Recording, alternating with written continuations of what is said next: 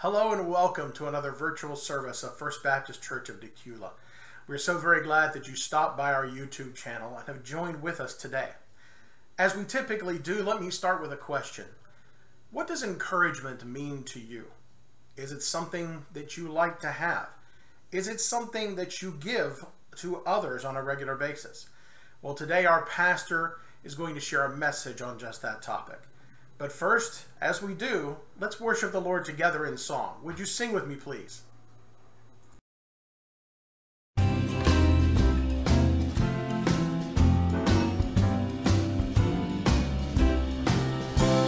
Sing the wondrous love of Jesus, sing his mercy and his grace. In the mansions bright and blessed, he'll prepare for us a place. When we all get to heaven, what a day of rejoicing that will be. When we all see Jesus, we'll sing and shout the victory. Let us then be true and faithful, trusting, serving every day. Just one glimpse of him in glory will the toils of life repay. When we all get to heaven, what a day of rejoicing that will be. When we all see Jesus, we'll sing and shout the victory.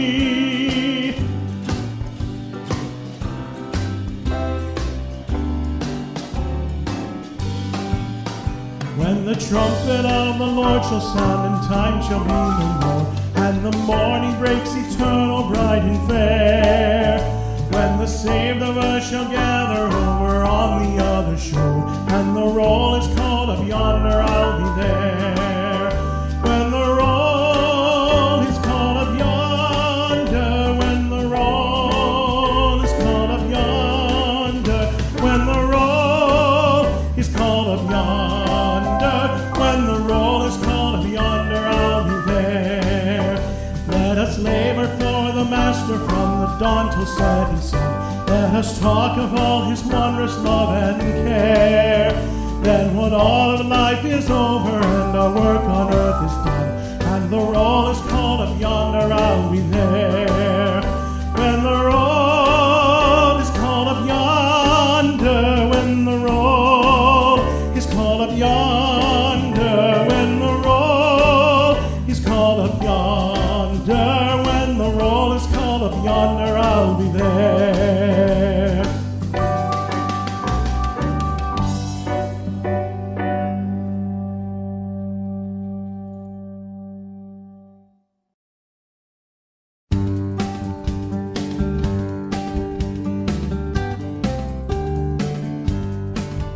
I've heard an old story, how a Savior came from glory, how he gave his life on Calvary to save a wretch like me. I heard about his groaning, of his precious blood's atoning. Then I repented of my sins and won the victory. Oh, victory in Jesus, my Savior forever. He sought me and bought me with his redeeming blood. He loved me ere I knew him, and all my love is due him. He plunged me to victory beneath the cleansing flood. I heard about a mansion he has built for me in glory, and I heard about the streets of gold beyond the crystal sea, about the angels singing and the old redemption story. And some sweet day I'll sing up there the song of victory. Oh, victory in Jesus, my Savior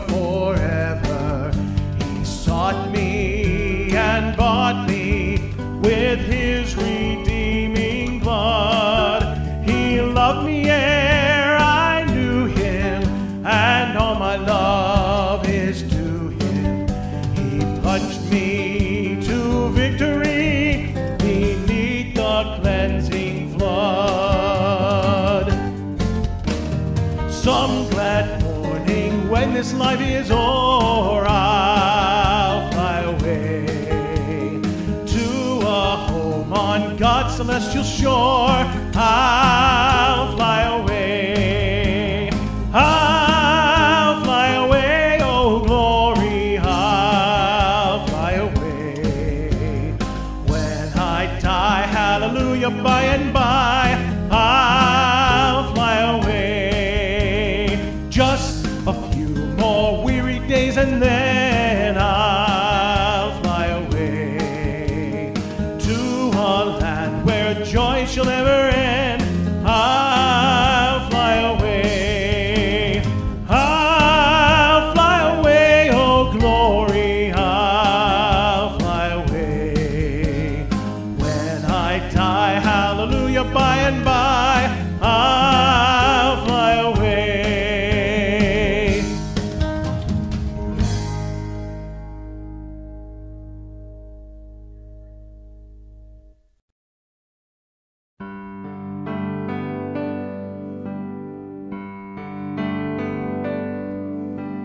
Face to face with Christ my Savior,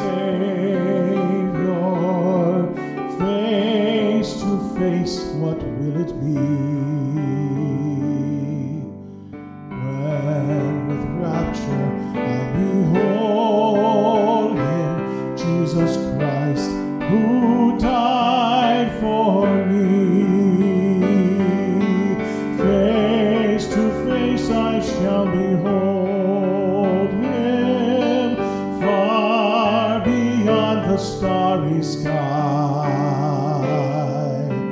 Face to face in all His glory, I shall see Him by and by.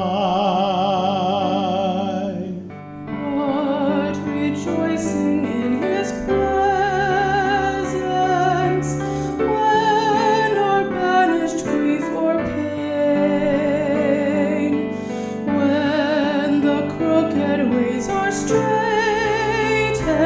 and the dark things shall be plain. Face to face I shall behold Him, far beyond the starry sky. Face to face in all His glory, I shall see Him by and by. Face to face, oh blissful moment, face to see and know, face to face with my Redeemer, Jesus Christ, who loves me so. Face to face I shall behold Him, far beyond the starry sky.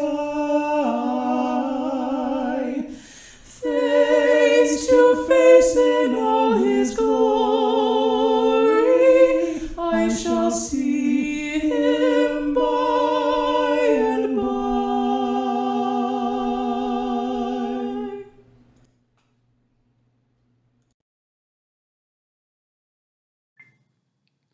Good morning today. Wow, how good it is to be able to study God's Word together. I want to encourage you this morning.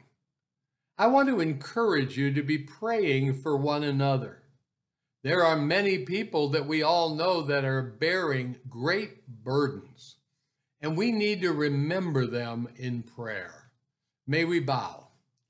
Father, thank you for the awesome opportunity to open your word and to share together. And our God, we have many that we know and some that we don't that are just bearing heavy burdens. We pray that your grace and your power and your mercy would be evident in each and every one of these that are laid on our heart. And our Father, we thank you for this great day. In Jesus' name, amen. Many years ago, Dr. Park Tucker, former chaplain of the federal penitentiary here in Atlanta, Georgia, told of walking down the street in a certain city. He was feeling low and discouraged and worried about life in general. Can we relate? As he walked along, he lifted his eyes for a moment to the window of a funeral home across the street. He blinked his eyes a couple of times, wondering whether his eyes were deceiving him.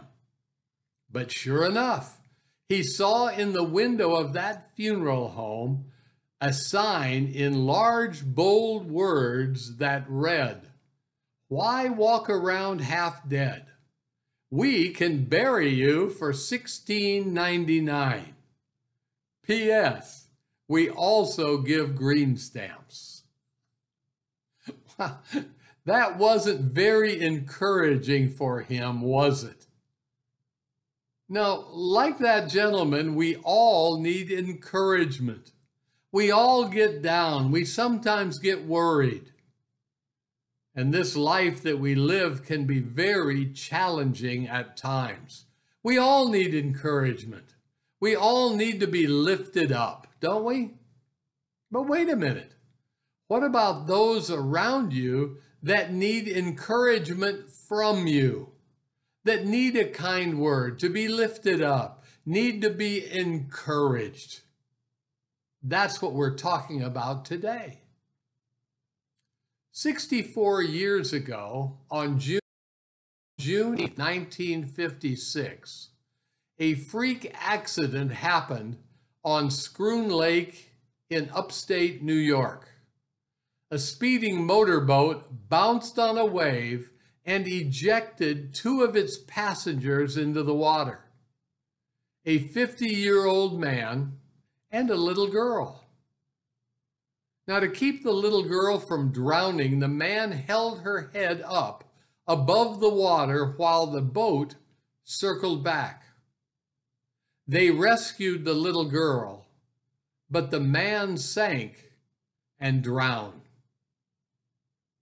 That man was Dawson Trotman. He was the founder of the Navigators, an international discipleship ministry. Now, according to a quote in Time magazine, it said, "He lived to save others.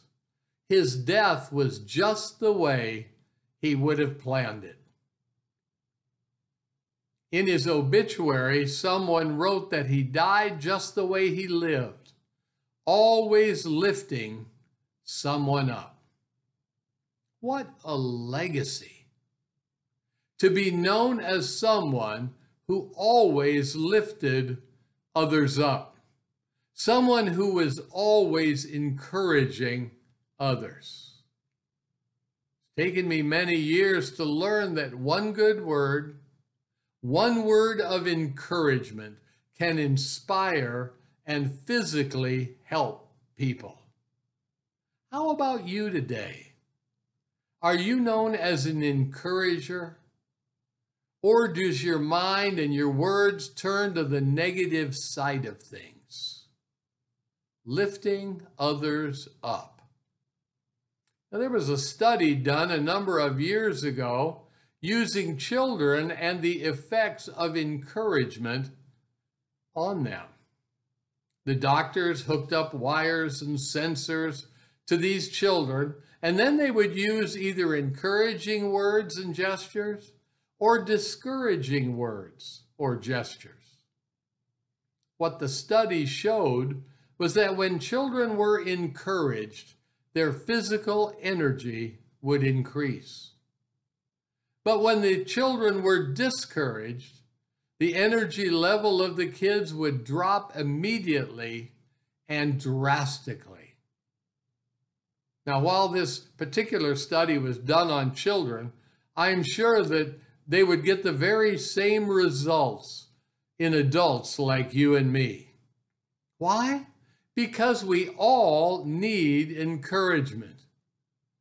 We all like to receive it, and now we need to give it. When we receive encouragement, we feel that others care about us. Well, today I would like to leave you with just one thought. Be encouraged to encourage. And I want to look this morning at one of the great encouragers in the Bible today. Acts chapter 4 was the first time that we hear of this man. Now, during that day, the church was young and vibrant and excited. It had just gotten its start there in Jerusalem. And the scripture tells us that all of the church was unified, of one accord, and serving the Lord. Now, in that day, the apostles were preaching and teaching, and more people believed that Jesus was their long-awaited Messiah. And those people were placing their faith in him and what he had done on the cross. I wonder if you have done that in your life, or if there's a need not yet met, when you need to turn from trusting your own religion or your own ways or your own self-efforts and trust Jesus Christ as your Savior. The people in Acts chapter 4 were committed and they were on fire for God. Now, the scripture tells us that they were selling property so that anyone who had a real need in the church would be provided for. And there is one man, though, that was singled out for his generosity and his encouragement of others. Would you follow me to Acts chapter 4? We read verse 36 and 37. And Joseph, who was also named Barnabas by the apostle, which is translated son of encouragement, a Levite of the country of Cyprus, having land, sold it, and brought the money and laid it at the apostles' feet. Now, in the early church, the apostles were the first elders, and they were preaching and teaching, and lives were being changed. And as they observed Joseph, they gave him the name Barnabas. How many of you have had a nickname? Maybe one that you do not care to admit. When I was in the Navy, we nicknamed one sailor Owl. I'm sure you can guess why. Another one we called Wombat. Remember Charlie Brown? We all remember Pigpen in that cartoon. Most of these names were silly and really didn't mean anything. But names back in Jesus' day had great meaning. And Barnabas' name meant son of encouragement or encourager. And his nickname became the name that he had, Barnabas, encourager. How sad today to see so many people that are really downers, people that want to rain on other people's parade, speaking words that discourage, words that tear down, words that spread discord, that hurt and discourage people. Are you like that? Are you one of those downer types? It would be great. It would be super if whenever you walked on the scene, others would be able to say, "Here comes an encourager." And throughout the New Testament, you will find everywhere he went, Barnabas was an encourager. Let's move forward a bit to Acts chapter 11. I'll read verse 22 through verse 24. Then news of these things came to the ears of the church in Jerusalem. And they sent out Barnabas to go as far as Antioch. And when he came and had seen the grace of God, he was glad and encouraged those people in their purpose of heart and service of the Lord. For he was a good man, full of the Holy Spirit and faith. And a great many people were added to the faith. Everywhere Barnabas is present, you will find encouragement going on. Even when the Apostle Paul was angry with John Mark, because he did not want John Mark to be part of the ministry team anymore, Barnabas chose to stay and to encourage John Mark. Let's look at Acts chapter 15, verse 36 through verse 40. Then after some days, Paul said to Barnabas, "Let us now go back and visit our brethren in every city where we have preached the word of the Lord and see how they're doing." Now Barnabas was determined to take with them John called Mark. But Paul insisted that they should not take with them the one who had departed from them in Pamphylia and had not gone with them to the work. Then the contention became so sharp that they parted from one another. And so Barnabas took Mark and sailed to Cyprus, but Paul chose Silas and departed, being commended by the brethren to the grace of God. Paul did not want John Mark with them because he saw him as a quitter, one who would not follow through on his commitments. But Barnabas, he saw a young man who needed encouragement, and obviously it worked. This young man that we call John Mark is the writer of the gospel as recorded by Mark in our Bible. Now, this episode with Barnabas happened around 50 or 52 AD, and the Gospel of Mark was written somewhere around 64 AD, according to most Bible scholars. Something happened in those 12 to 14 years to bring John Mark from a young man who was not committed to one who wrote boldly about the life and the purpose of Jesus Christ. Now, we don't know all that happened, but I do know that Barnabas had something to do with it. By not abandoning John Mark and by encouraging him and spending time with him, John Mark became useful for the ministry. All of us should want the nickname Barnabas. And I encourage you this morning to be a Barnabas, to be an encourager. The Greek word which we translate from encourage is parakaleo. This word in its root form means to call to one side, to comfort, to console, to strengthen.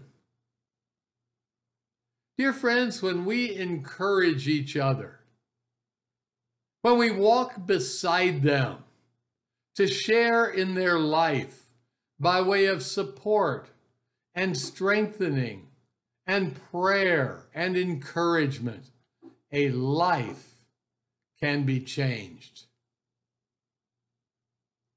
We need to be doing what we can to strengthen and not to tear down.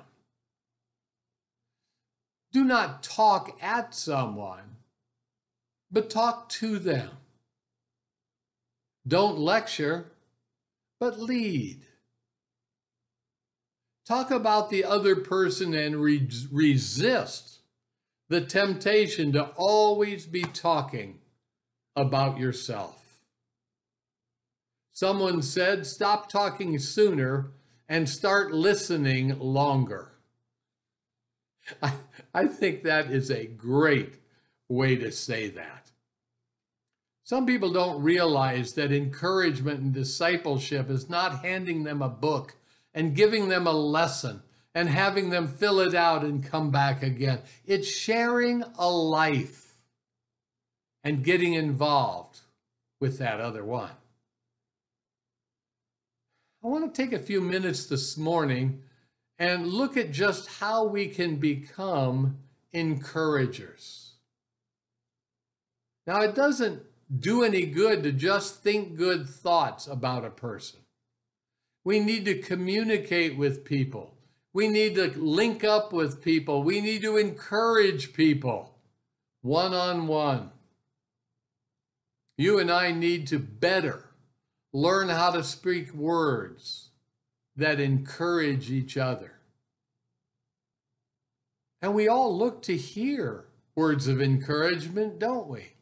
Words that will build us up, words that will help us in times of despair and times of trouble.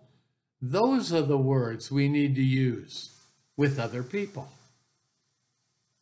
Now, while we need to speak words of encouragement, it is easy to speak words of discouragement, to put people sometimes in their place, to straighten them out. Scripture warns about this repeatedly. Look what James says in chapter 3. James chapter 3, I begin reading in verse 6. For we all stumble in many things.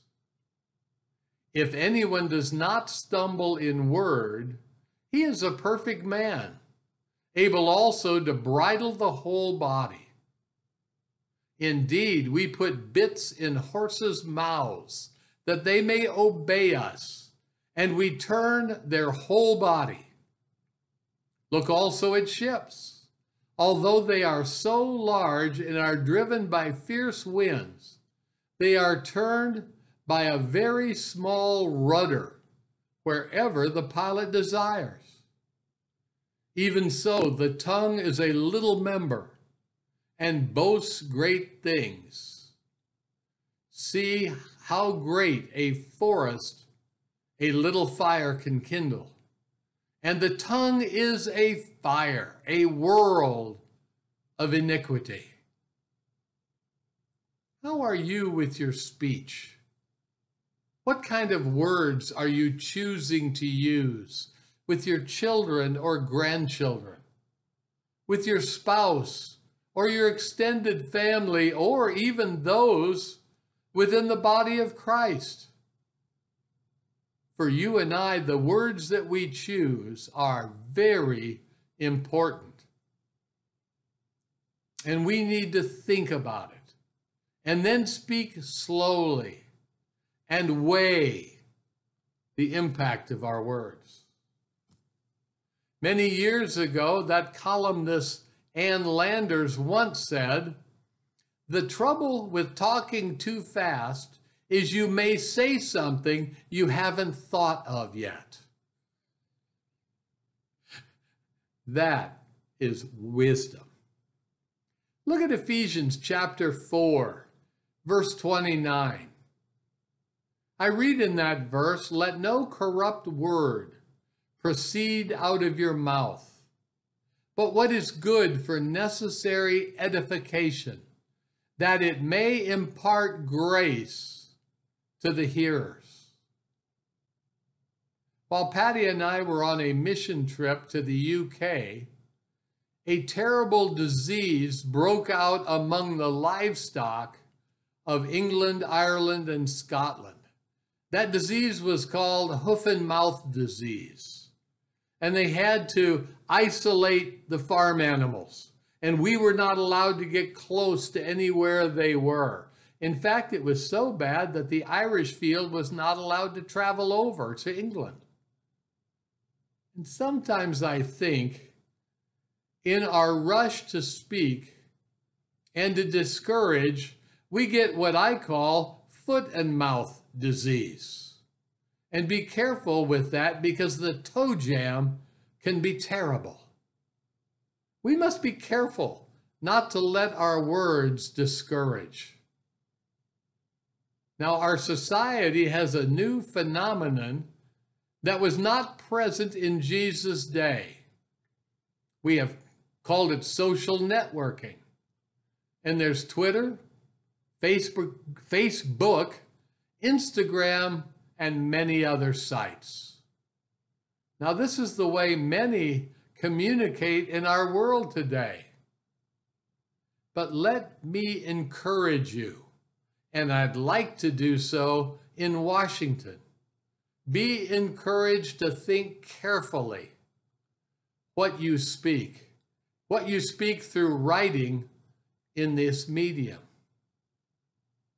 Use this great technology to encourage people, to build people up, not to tear people down and call people names and discourage them and denigrate them. While speaking with our voice is limited to those that hear us, social media can place your words forever in cyberspace. And you may not realize it, but social media is carefully scrutinized for those applying for entrance to a school, or those applying for a job or an apartment or a home loan or a credit card, or by our law enforcement. Be careful what you type. Encouragement must be spoken. And fill your mouths and fill social media pages with words that comfort and uplift and inspire. Secondly, not only do we encourage with our words, we also encourage with our actions.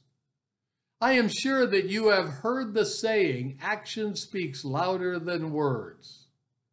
Now, while this may be true in some cases, in the context of encouragement, they have to go hand in hand. We encourage people with our actions as well as with our words. Let's look at another example of Barnabas to see encouragement in action.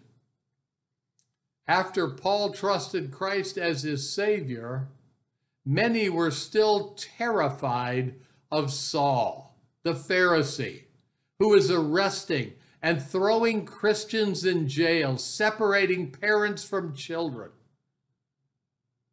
And when Barnabas met Paul, he took Paul to the apostles. Think what might have happened had Barnabas not taken Paul by the hand and encouraged him to go see the apostles. Probably would have been easy for Paul to say, these people don't accept me. Maybe I don't belong here. But Barnabas, through his actions, encouraged and strengthened Paul in his faith and in his reputation. Barnabas's actions matched his words, didn't they? And folks, our actions need to match our words if we are to truly encourage people. People need a warm touch as well as a warm word. Sometimes no words are necessary. Just the action of comforting and encouraging. And remember, the day is going to come when hugging the brethren is going to occur in our church. Don't be discouraged. Not long ago, I was having one of those blue funk days. Nothing terribly wrong. But as I was studying, an email popped in.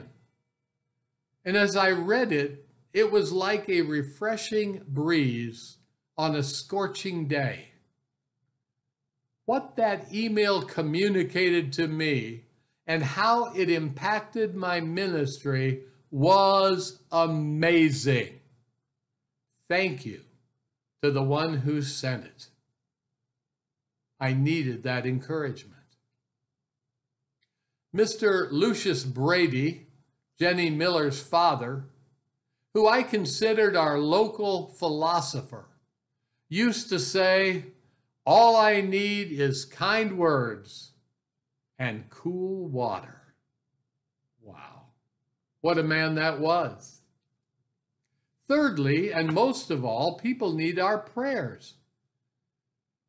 What an act of encouragement it is that people know that you are praying for them. Let them know it.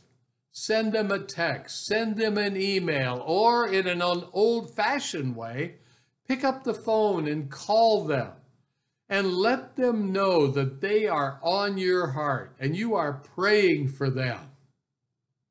We encourage people by our actions and by our words. Now, I encourage you today to be an encourager. Now, if you are one of those negative Nellies who finds that only harsh and judgmental words come to the surface, take time to evaluate what God's word says about proper speaking and determine before the Lord to lift each other up. Encourage your friends, encourage your neighbors, and you know what? Encourage your enemies. It'll blow their mind and they won't know what you're up to. Now, you never know how God uses your encouragement to bring other people into a relationship with Jesus Christ. Either Christians to come back with the Lord, or people who may be religious but have never trusted Christ. And your encouragement has made the difference. I close with this one thought. Encouragement is the responsibility of every believer. I love you. I want to encourage you. And I want to lift you up so you are encouraged to look to others. God bless you. Have a great Lord's Day.